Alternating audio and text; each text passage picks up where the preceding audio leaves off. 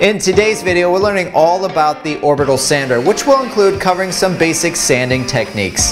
There are two types of orbital sanders on the market today. The first one being the standard orbital sander, which is normally classified by the size of the sanding pad and by its shape, which is normally square or rectangle. There's at least two subcategories to the standard orbital sander. The first being the quarter sheet orbital sander, which can hold a quarter sheet of 9 by 11 standard size sandpaper.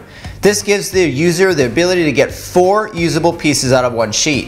The next category is the half sheet orbital sander. This holds a half sheet of sandpaper, and this provides 2 usable pieces out of one sheet. The sheets are usually attached to the sander with some sort of spring system or metal clamp that holds the paper to the sanding pad. Almost all orbital sanders move the sanding pad in the same way, which is in a very tight orbital motion, which helps to remove material faster. One of the biggest downsides to this sander is its inability to remove a lot of material quickly. So fortunately, there's another option, and in comes the random orbital sander. This sander is characterized by a round sanding pad with round sanding discs that can be attached to the pad with either a pressure-sensitive adhesive or a hook and loop, kind of like Velcro. In addition, the round sanding discs have factory holes that line up with the onboard dust collection to reduce dust while sanding. The random orbital sander not only moves in an orbital or ellipse motion, but it spins as well, giving this sander the ability to remove a lot of material quickly. This design works so well because the pad is always moving in a random direction, which helps to eliminate some sanding mistakes like cross-grain scratches and swirl marks. There's more pros and cons to each of these sanders, but overall, I have to say that the random orbital sander is a great beginner tool. Regardless of what you buy, all new sanders come with some sort of dust collection bag. Just remember that when you're using sheets of standard sandpaper, you have to punch holes in the paper so that the dust collection system can draw the sawdust up. The last thing I want to mention about dust collection is that it's always better to use a hose and a vac system than using the factory bag. These bags are great for small amounts of sanding, but if you have to do a lot, I would strongly consider using a vac.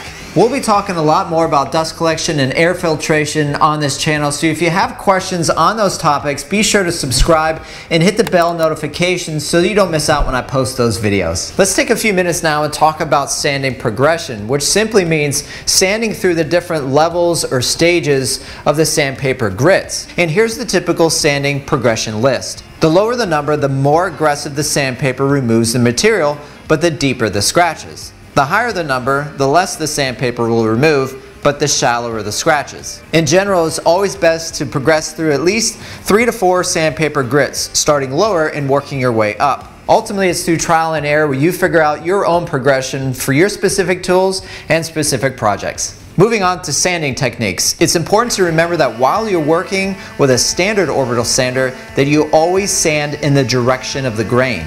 If you're not cautious, this sander will leave some really bad cross-grain scratches. On the other hand, the random orbital sander is much more forgiving, and under normal operating conditions, it produces no cross-grain scratches. You want to keep both sanders flat to the work.